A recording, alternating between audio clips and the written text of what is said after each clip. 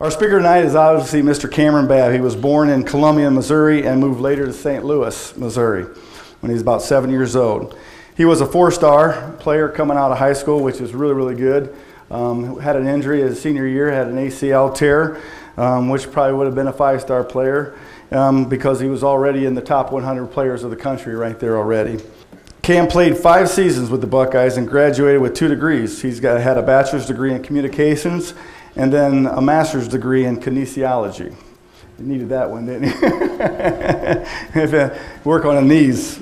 So, and he's now pursuing a master's divinity at another college right now, but he's still working for Ohio State. He was a 4-time OSU scholar athlete and a 4-time academic All Big Ten honoree. So he's not just good looking, he's smart too. So he was voted a team captain twice. Not too many guys did that. A lot of guys get voted team captain once. He was voted twice by his teammates. That's because he's a leader and who he was. He's selected as Ohio State's 3rd honoree for the Bill Willis Block O jersey, which is the jersey with the number 0 on it, and it's basically for the Block O. It's actually a big honor, and it's given to the player who exhibits the Willis traits of toughness, accountability, and of highest character. So if you know the story of Cam, he went through 4 knee surgeries, 4 ACL tears. Rehab for those are 9 months to a year at each one of them. And he played all years, and he made it through all that. And his story is an amazing one. So he really came close to Christ in that 3rd ACL tear. And what happened was after his 5th year, obviously in the game versus Indiana, him and CJ hooked up for a touchdown. And what happened in the end zone is something you just don't see. To me, it was a very profound thing. It really went way past football. And the thing that really struck me the most is when he went into the end zone and to give glory to God and to thank God, all his teammates gathered around him and put their hands, and they put their arms around to let him to have his time to honor God until he was ready. And so it was quite an incredible moment. I want to give thanks to everybody that is here that's brought me here, but I also want to give thanks to Jesus. And I want to just take a minute, if we can all just bow our heads real quick, and I'm just going to welcome him as he talks through me, I guess you can say. So Holy Spirit, I welcome you. I thank you for you. I thank you for how beautiful you are. I thank you for how wonderful you are. I thank you for the goodness of God through grace and mercy through Jesus on the cross, and the fact that 2,000 years later you are still knocking at the door of our hearts, Father God, and that you are inviting us in to eat with you, Father God. So I just thank you for everybody that's in the room today. I thank you for the one that will hear message. I pray that everybody would hear it and receive it, no matter how long we've been walking with the Lord for, no matter if we don't walk with you, Jesus. I thank you that tonight is the night that we can turn our eyes and our hearts towards you. So Father, allow, as I talk, everybody that hears my voice, allow their minds and their hearts to be fixated on how great and wonderful you truly are. In Jesus' name we pray. Amen. Amen. Man, so first off, Dwight, Tom, thank you guys for coming up to Columbus and paying for my lunch. They paid for my lunch, so that was awesome. I was grateful for it, but thank you guys for coming up and really just inviting me to come speak. I heard there was a coach last year that came, and I hope I can do as good as he did. So again, my name is Kamryn Babb. Obviously, you saw the video. Played for Ohio State from 2018 to 2022, and it was really a story that I did not write. If I was 15, 16, 17 years old, I would have written it completely different. I'd probably be making a lot of money right now, drafted, playing for – I was a Cowboys fan growing up because of my dad. Sadly, I would like to say sadly, we were struggling a little bit. We're struggling. But I'm more of like a Texans fan now, Cardinals, Bills, Jets. I'm all over the place now. Exactly, free agent. Bengals fan, yeah, I like to watch the Bengals. But I really – what's on my heart tonight is really just share my story, but hopefully not talk about me as much. But I hope that you would hear again the story of this man, Christ Jesus, that got on the cross, suffered all things, the only innocent one that's ever lived. A lot of people, they look at, me, or we look at each other and say, oh, that's a good person right there. That's a great person. But as I read the Bible and as I look at myself, as I know the thoughts that I've had, the actions that I've had, if you saw my whole life from the moment I was born to now, you'd probably think a little bit differently about me. And you would say, dang, how can God use a man like that? So I'm no different than the worst person that's ever lived, because even if he or she has done a certain action, I've thought probably that same exact thing. And the only difference between me and somebody that doesn't know Jesus is Jesus. I have gotten the privilege and the opportunity, just as he reached his hand to me, to put my hand out with the weakest attempt that I could possibly give him, and just he grabbed my hand and he pulled me out from the depths of my own sin. Almost like I want to share a story real quick before I get into my story. There's a story that we all know. It's I've shared it the last time I've talked recently. It's a story about the disciples, and they're on a boat. Again, I'm paraphrasing, so I'm not going text by text or word by word, but they're on this boat, and Jesus just got done talking, and they're not with them, or Jesus isn't with the disciples. And the storm basically starts storming, and waves are crashing, and everybody probably knows the story. And Jesus appears to him on the water. And one of the disciples, Peter, he sees him, but he doesn't recognize him. They don't recognize that's Jesus. And so he says, Jesus, if this is you, command me to come out to the water. And what does Jesus say? He says, come. But what does it take for Peter to walk to Jesus? It takes faith. To be able to come to him, he has to step out. So what does he do? He gets out and he steps on this water. He's the first person outside of Jesus himself that's walking, that's standing on water, right? But what is he doing when he's standing on this water? He's looking at the eyes of this beautiful man. Maybe not in appearance at the time, but he's beautiful in the way that he lives, and just the God that he is. He's beautiful. So he's looking at him, and he's taking a step closer and closer, still looking at him, taking a step. But all of a sudden, some rain probably smacks him. The wind crashes against him, and so he starts shaking, and he becomes more concerned with the things that are going on around him than with the man, the one that saved him, the one that called him on. If you read the Bible earlier, and he says, I will make you fishers of men.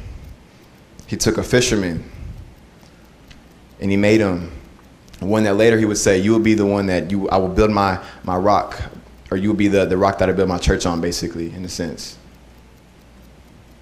A normal Jew that nobody really knew, probably did some bad things like Cam, right?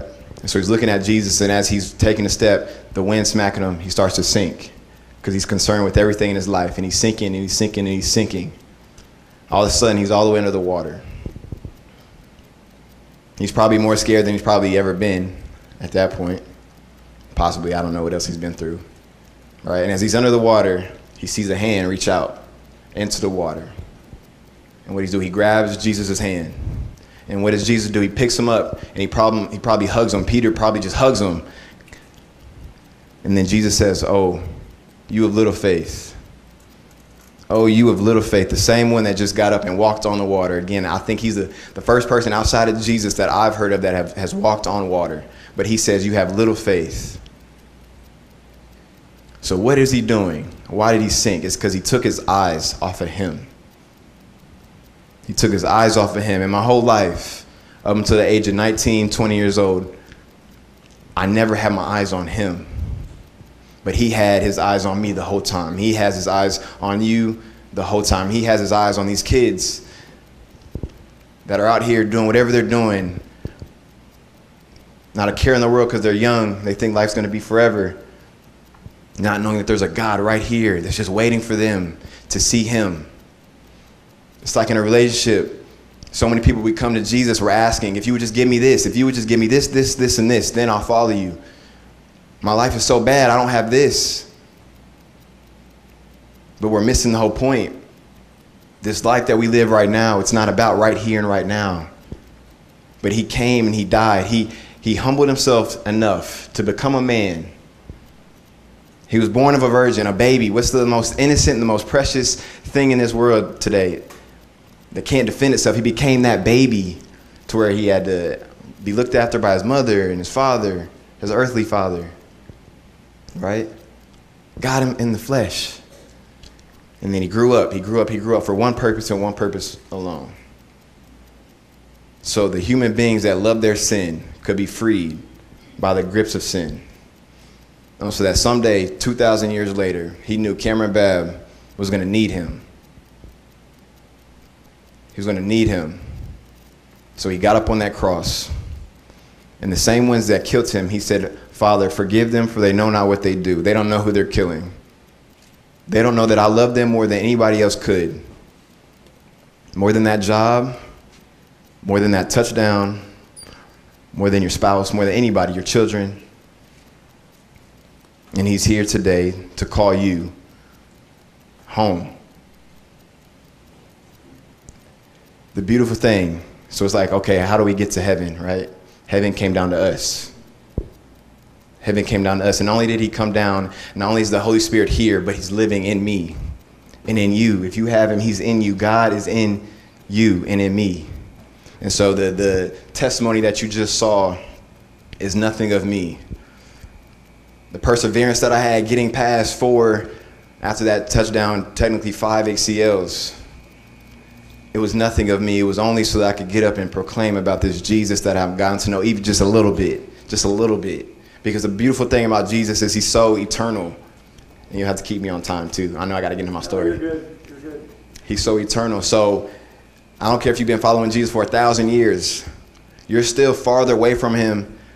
Like he's this eternal God, right? So it's like if I've been knowing him I've only been following for 4 years, right?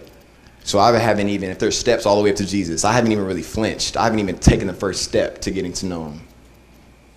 Because he's that amazing, he's that beautiful, he's that wonderful, and I will never have arrived there to where I know everything about him. I believe that with the depths of my heart, he's so amazing, so beautiful, he's so wonderful. Even when I'm with him, I will still be in awe, and I don't understand it. How can you be this good? How can you be this loving? So this Christian walk, this walk to go out and to create disciples, to grab the little one, to grab the old one, and to tell them about this Jesus and then walk with them. The whole point is to take our eyes off of ourselves and to look at him. Because the longer we look at ourselves, we'll drop the ball every single time. Because Kamryn, within myself, I can't do anything. I can't do anything to earn his love or to take away his love. But it's a free gift. Salvation is this free gift. And so many people turn their back on him time and time again, just like me. So right now you see a man up here that's talking about Jesus, but it is a broken man without him. It is a man that sees his sin, and that in my sin, all I can do, even when I want to run away because I know my sin, he's a father that just draws me to him every single time. And then you just say, son, daughter, come run into my arms like a little kid, right? And so I didn't recognize this, and I still don't recognize him truly. But at the age of 19, I had my dreams and my hopes all on football. Since the age of 8 years old, people that saw me run and score touchdowns and run fast and do all these great things, I would like to say because of my hard work, but I was just naturally talented a lot of the times. When you said Kamryn Babb, the first thing they thought was football player.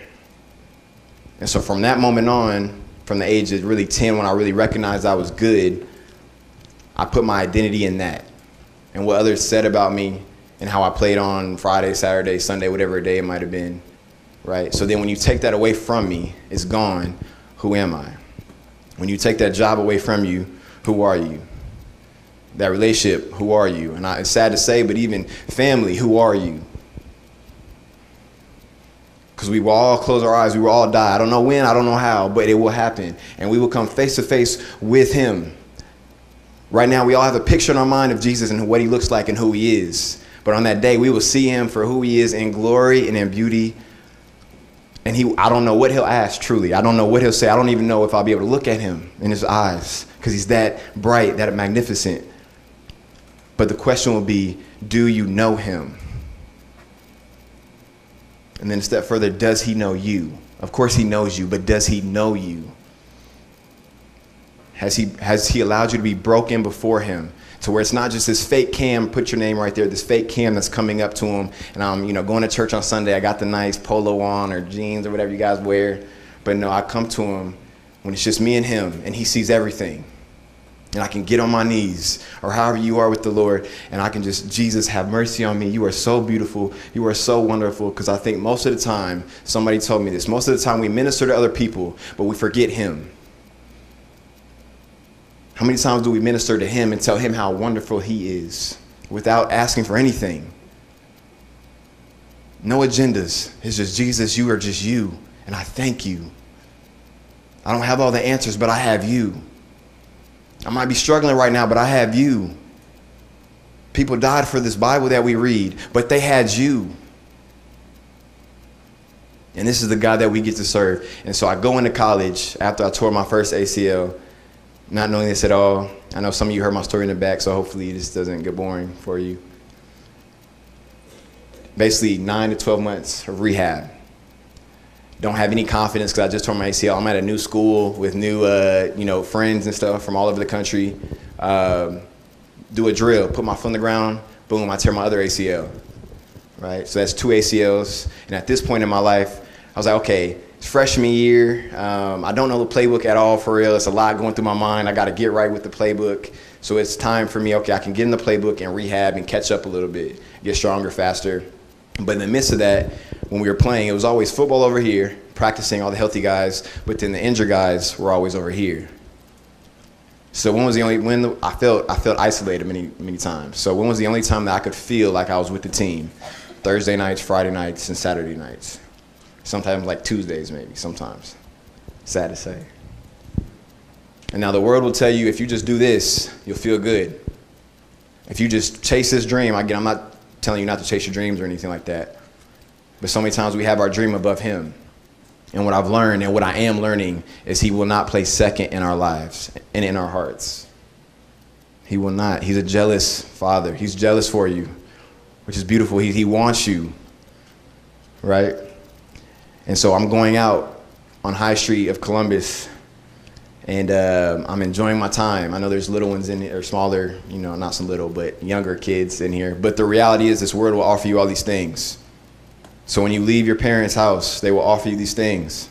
They will offer you the drugs. They will offer you the alcohol. They will offer you the sex. They will offer you whatever it is to give you. And they will say it feels good. It will take the pain away. And you can have fun with it. But like I said in the back earlier, you would dig yourself into a hole so deep that you can't get yourself out.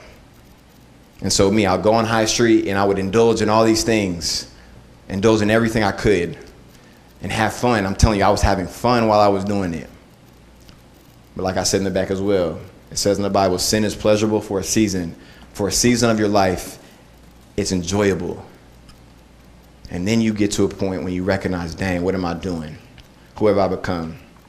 So I lay my head on the pillow at night and I would just cry silently because I had a roommate. Or I'd go into the bathroom, I would turn on the shower and I would cry with the pain inside of me. But I would walk into the Woody Hayes Athletic Facility, which is where we practice, and I would have a smile on my face. And people would ask me and they would think, you're so strong, you're so awesome, because you keep coming back day after day after day. But they didn't really know what was going on in my heart. So just like you may get up even in your house every single day, but you might be going through something. You might put on this fake smile, but the one that really knows is you and Jesus. So the time of coming to Jesus and trying to look good and look perfect is over with. These kids, another Kamryn Babb that's 19 years old right now, that's dying in his sin, he needs us.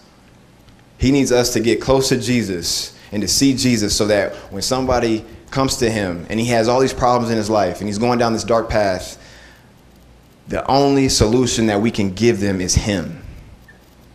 Because there's nothing else. There's nothing else. If you give Kamryn Babb all these programs and all these great things that are great, eventually Kamryn Babb will run into more problems. Eventually Kamryn Babb will die someday and he will see Jesus. And this whole time, I forget the verse that's on the pamphlet, if you want to look at it, but it mentions hope. It brings up this idea of hope, and everything that we search for in this life gives us this momentary hope. Like, okay, here's hope for an hour. Here's hope for a few weeks. Here's hope for a year. But then it crashes down. Then you got to try to find hope in another place. But Jesus promises, I'm going to give you everlasting, eternal hope in me and my death, that you can rest. Yes, you will face trials and you will face tribulations, but you can rest in the finished work of the cross, that I got up on the cross and I shed my holy and perfect blood. Like I said earlier, he was the only innocent one. Everybody else, it should have been me on the cross. It should have been you on the cross. But he said, I love them so much that I'm going to do it myself, knowing that they will reject me over and over and over and over again. Right? And so I do a year of rehab again. So this is on my second, going on to my third. Same exact drill. I get up to the line. I'm in my mind, I'm like, dang, this is the same drill I just did. I've been working a year. Put my foot in the ground, boom, snap. Go down again. This is the third one. I came in with Chris Olave, if you guys know him, and some other guys. I throw my helmet down. I tell Chris, I'm like, I'm done. I can't do it no more. I go into the training room. I'm crying. It's just me because they're still practicing, not thinking a thing about Jesus at all. So as I talk about this too, I want you to think in your life, one of the times that you've walked away. It mentions in the Bible too, there's a time where it mentions they left their first love. Where believers have left their first love. So whether you know Jesus or you don't, some of us have left our first love. Right? So I tell Coach Day and Coach Harlan, I'm going to go home to try to figure things out. They let me try to get on a plane, or they give me a plane flight for later that evening or the next day, basically. So this was on a Thursday. I get a flight for Friday. Friday morning, Ohio State works fast. Go to get on this plane. They wouldn't let me on the plane, right? Plane takes off. They're like, oh, something happened in the system. We don't know what happened. They find out it wasn't anything on my end. It was on their end. So they buy another flight or get me booked for another flight later that evening. It's on that same Friday. I Uber back to the dorms, planning to Uber to the airport again, so spending a lot of money on Ubers at this point. And as I Uber, I met a young man by the name of Darnell. He's about my age right now. And just like we have this mission of sharing the gospel with kids, what is it, pre-K to 8th grade, is that what it is? Well, I'm 19. But this young man had the boldness to share Jesus to a young man that was not listening at all. He was not listening, but he was planting a seed, and he was going to try to water it, believing and trusting that it's not his words, but it's Jesus, the love of Jesus, that will convict this young man's heart and will show that, look, if you would just see that there's a God that loves you so much that he doesn't want you to just stay in your sin, but he's created a way for you to leave your sin and to turn towards him.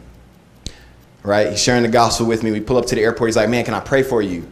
I'm like, sure, I've prayed before. I prayed over my food, and I've prayed with. I got a grandmother, Gigi. I gotta shout her out every time I talk about her because she has a beautiful heart and loves Jesus. Right? So yeah, I prayed with Gigi before. He's like, okay, man, can I reach back and touch your knee? And I'm like, sure, man, that's a little weird, but we can do it. Right? We can do it. I was like, I just met you 5 minutes ago. It's all right. It's all right. And as he reached back and as he touched my knee,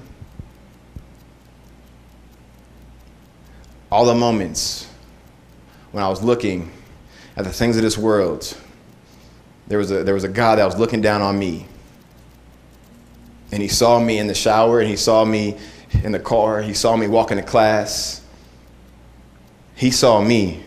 And as he touched my knee, I just felt God, the Holy Spirit. I just felt him wrap. It was like a little kid in the rain or in the snow. And the only thing that can comfort him is God himself. And it's like he just wrapped himself around me, put me in this blanket, and just held me. He just held me. Before Darnell even said a word, he just held me.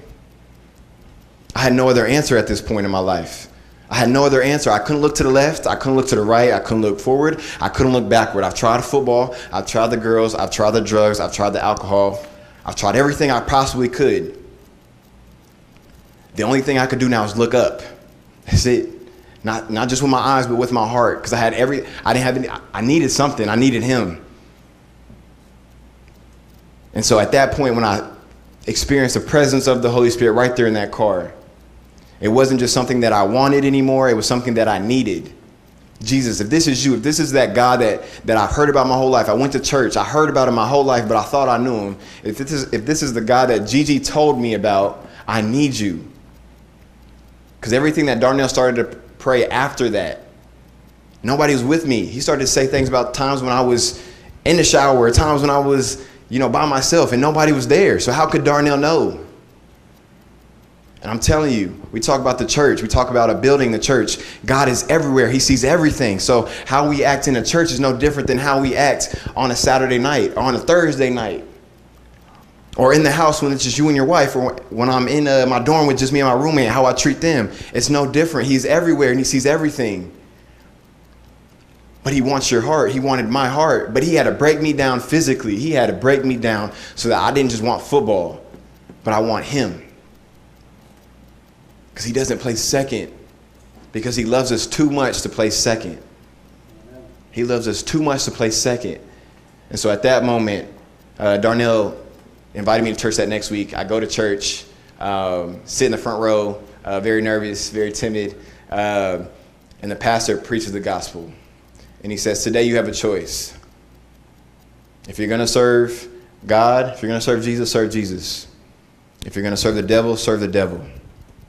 But you can't eat off of 2 plates. Choose today who you will serve. But there's a grace, and there's a mercy, and there's a love that is offered to you. And to know this man, Christ Jesus, is better than anything that this world can give you. But he's here with his hand out. Will you grab him? Right? And so I try to grab him. I try to repent of my sins. I try to give him my heart, surrender my life, surrender my heart. I didn't even know how to do that. So now I go through a time span of a month. Going out on Saturday, but going to church, getting convicted. So I like to say this, somebody told me this. It's almost like you have too much sin to enjoy this God that you encountered. But you have too much of this God that you encountered to go back to the sin you once loved. See, the thing about God is, it's almost like I heard this guy, Paul Washer, is a preacher. He said, if you get smacked by a bus and you live from it, you'll come out getting smacked by a bus a little differently. You'll be a little different after that, right? So how much bigger is God than that bus? So how can I experience Jesus and continue to live the life that I once lived after I encountered the one that created the universe? You can't. Because you can't serve 2 masters. You can't. You're going to end up hating both. You'll love one and hate the other, and then love the other and hate the one. So I had to choose.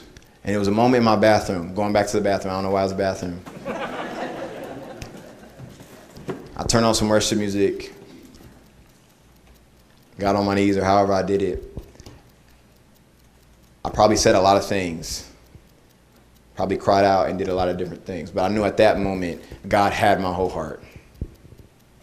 It was, I entrusted, there was a cliff, and I said, Jesus, I'm going to jump off this cliff, and I'm going to trust you with my whole life. It's no longer me, but it's you. It's no longer I, but it's Christ in me. But I need you to fill me because I need you to change me so I can see you, so that I can tell others about this God that I've experienced. But not only just so I can tell people, but so I can know you myself. Because everybody has an image or a word of who Jesus is. But he wants to talk directly to you. He wants to speak directly to you. No matter how old you are, how young, it doesn't matter. No matter how much you think you know, there's more. There's more. And so I go from that, and I'm going to score touchdowns for Jesus. I'm going to, score about 20 touchdowns in my mind and go to the NFL and talk about Jesus, right? A year from that, tear my right ACL. So now it's right, left, right. This was the same one I tore in high school. This was like 4 years ago. I'm like, dang, right? But there's something different in this moment. Yes, it hurt. Yes, there was pain. Yes, I didn't want that to happen. I didn't. I go into the training room, and I look behind me maybe 5 minutes later, and I just see a swarm of people coming in. Teammate after teammate after teammate after teammate. All of a sudden, I'm on this training table, and people are surrounding me. And they ask, okay, Cam, we'll pray. Let's pray. Because no way this just happened again. No way. We've seen the work that you've put in. We've seen everything. No way it just happened again. But what's the next step for a believer? This is the moment when you tell them about Jesus. This is the moment when you tell them about this God that has shown you compassion. I just told them earlier. It's like when I look at you guys, it's like, Jesus, how do you see them? Some people he looks at into the crowd, he looks into their hearts, and it's like he has compassion on them because he sees them like sheep without a shepherd. But he also says, I leave the 99 to go find the one. He leaves it. He leaves the 99 to go find the one. And when one sinner repents of their sin and they turn to Jesus, heaven rejoices. Amen. Because there was a price that was paid for you and for me. And so many of us in America have got complacent because we've heard of Jesus our whole lives, but we don't really know him. And I'm speaking to myself. We don't really know him the way he desires us to know him. And so this message to you today is just to encourage you to go after him. And when you fall, to recognize that there's a Father that's right there. Just hug him and never let go. And when you do let go, he will grab you. And so I told my teammates about this man. Look, I know this just happened, but there's a hope that's in me that no matter what happens in my life, my hope is no longer in what we can see, but it's in what we can't see. So yes, it was through that testimony. Yes, it was through the Darnell, but it's also going back to, if we would just open up the scripture and we would read with the open heart, Jesus, I want to see you from Genesis to Revelation. I want to see Jesus, because the whole Bible is about Jesus. It is about man that has fallen short every single time. Every single time. If I was God, I'd have been like, nah, they can't do it. I'm done. I'm done. I've tried to love them. I've tried everything I can, but they keep choosing other things than me. But he came as a man for you. And I like to say this, and I truly believe in my whole heart. If you were the only one to say yes to Christ, out of all the billions of people that have ever lived, all the billions of Christians, if you were the only one to say yes, he would have still gotten up on that cross and still paid that price.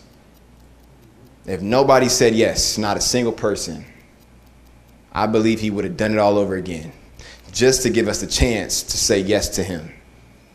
Because without him, we have zero chance. The Bible is not about us.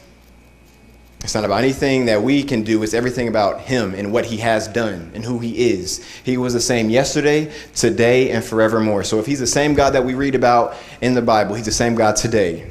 The only things that changes us. Society changes. And society has changed so much that they tell people what to believe and who they are. When God is saying, if you look at me, I will show you who you are. Because you can't know who you are without the one that created you. So the beginning of life is death. And I mean that not physically, but spiritually. When Kamryn Babb, when I gave my life to Jesus, the sign of baptism, you go under the water and you rise again. The sign of what's happening inwardly, basically expressed outwardly, basically. I die to myself in my life, what I think I should, do in my life, or what's best for me, and I rise to new life with him. And then a year later, sorry, I'm jumping all around, get to score that touchdown. And I get to profess about this man, this God that I have gotten to know, and I desire to know. So I get on my knees, and that was for the times when I was in my room, and it was just me and him. Because what does he say? So many people, we do things, and now, okay, let's post it to the world. Let the world see it. But what does Jesus do? He says, when you pray, shut the door behind you and go to your Heavenly Father and pray in secret. Pray in secret. Jesus, what did he do? He would do miracles, but then he would often, it says he often withdrew to the wilderness to spend time. He didn't say to spend time, but often withdrew to the wilderness. And you ask, okay, what was Jesus doing in the wilderness? There's no music. He doesn't have to repent for any sins. So what was he doing? And I heard another man say this. Could it not just be that he loved the Father so much that he just wanted to withdraw and just be with the Father? How many times do we withdraw to be with him? Yes, so that he can pour his love on us, so that we can go out and make disciples and do whatever he's called us to do. But how many times do we just go to just be with him because he is him? So that is my encouragement to you today. And that is the journey that I'm on. Psalm 27:4, David says this. He says, my one desire is that I may dwell in the house of the Lord all of the days of my life. And then it says this, to behold his beauty and to inquire in his temple, to ask questions. How many times do we just, this is God. We know the gospel. We know he got on the cross. We know this. We've heard it our whole life. But there's depths to it. There's depths. Read the same scripture for eternity. If you have one scripture, one verse, John 3:16, if you had that one verse and that's all you had, I bet you we could do a lot with that one verse forever. I bet you we could. Because there's no end to him. There's no end to him. So I'm saying all this to say and to ask the question, what's on your heart? Who's on your heart? What's on your mind? What do you think about throughout the day? What are you chasing after? Because today, right now in 2024 in America, we need Jesus. We've always needed him. We need him. And believers like myself have fallen short, and we will always fall short, but we have fallen short not to just tell people about Jesus, but to just see Jesus. Because if we just see Jesus for who he is in the dark, when it's just us and him, then everything else will take care of itself. But we see all the outside. We see the ministry. We see everything that he's doing. We want to be a part of it, which is great. But I don't want Jesus for that. And sometimes my heart, I can see myself, oh yeah, I like that. I want to do that. But it's like, okay, let's rewind. Let's slow down. It's like a husband and wife, again, I'm not married or, a friend. If I wanted to be a friend with somebody just because of everything he can give me, I'm a pretty bad friend. So for each and every one of you, does Jesus not just call you a son or a daughter, but does he call you a friend? Does he trust you? Does he trust you? He loves everybody. Somebody told me he loves everybody, but he doesn't trust everybody the same way. He doesn't trust everybody. 2 more things and I'm done, I promise.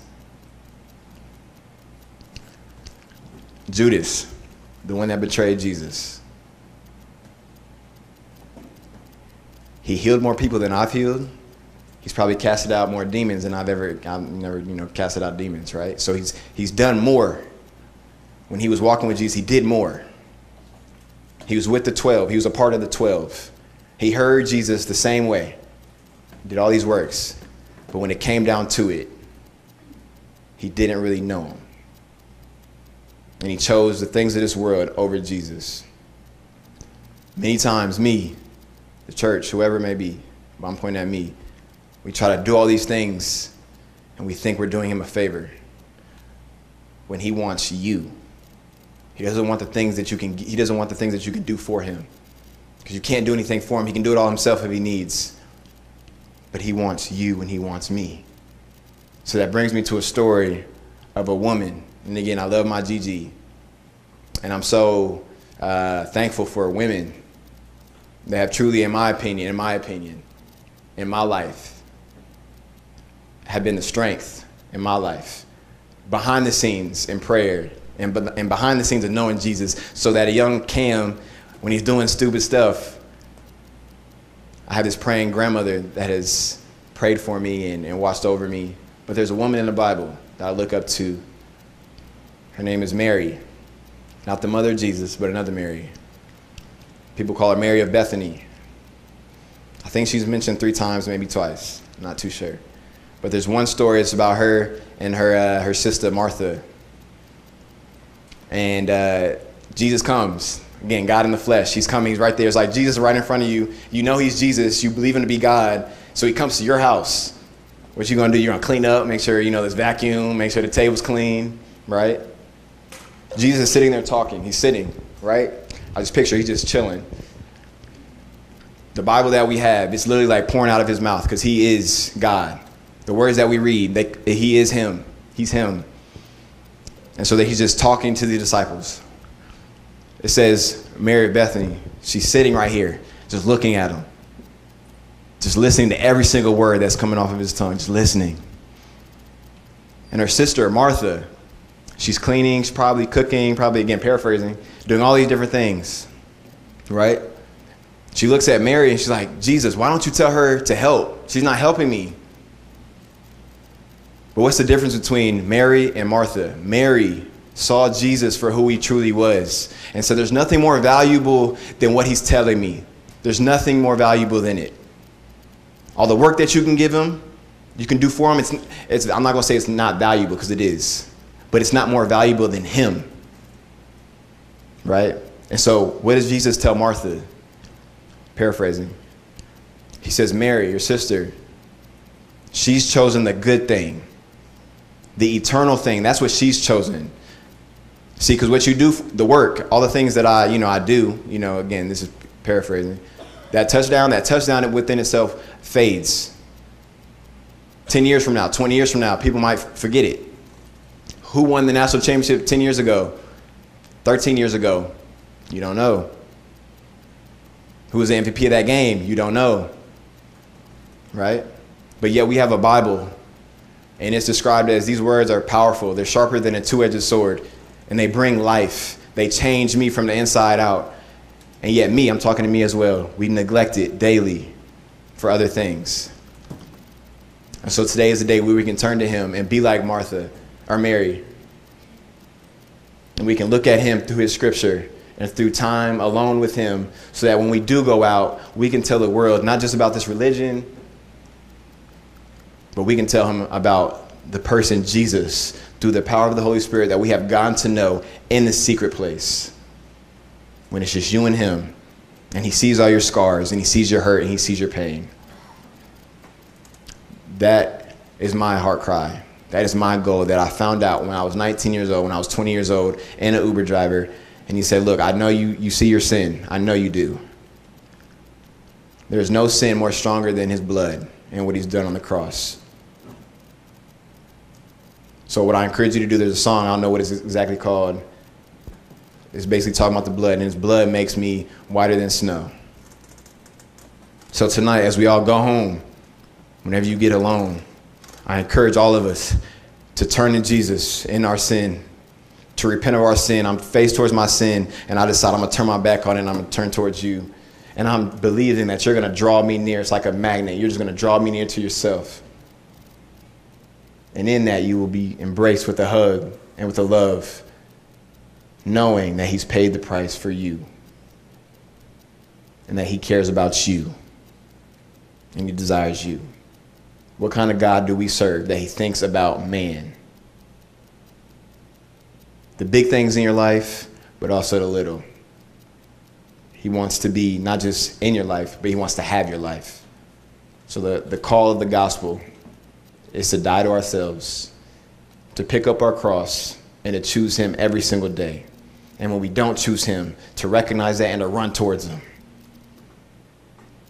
So that so that the world can see Jesus for not who we think he is, but for who he is. So again, I just want to thank you guys for letting me speak today, but I pray that you would just see Jesus in your own life like I've seen him in mine. Thank you. Good, man.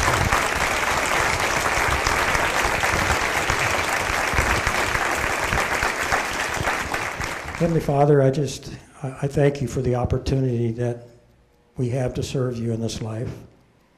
You've blessed each one of us in so many different ways. And we can look at material things, but material things isn't the main focus, Lord. It's what you do in our hearts.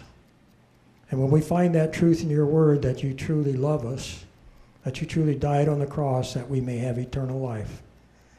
I pray now tonight that each one of these go out of here tonight, each one here, each family represented here, that your spirit would flow through their hearts and bring revival. Bring revival in their hearts that they may know the true Son of God who gave himself for their sin. We're all sinners, saved by grace. And it's only by your grace can we live this life. Mm-hmm. So Lord, thank you again for being with us tonight, with this banquet, with these special people here tonight. And we thank you for all that you are doing in this world in these last days, because you said you will not return. Jesus will not return until all have heard the gospel. And if any country in this world is so blessed with the gospel, it's right here in the United States. Mm-hmm. We will have no excuse when it comes to that day when he takes us home. Help us to know where our true home is, and it's with you, Lord. Mm-hmm. Thank you. We praise you. In Christ's name, amen. Amen. Thank you all for coming. If you want to, there's a box at the back. You want to drop the cards off in there. or anything that's any questions, whatever. Thank you all for coming. Appreciate it. God bless.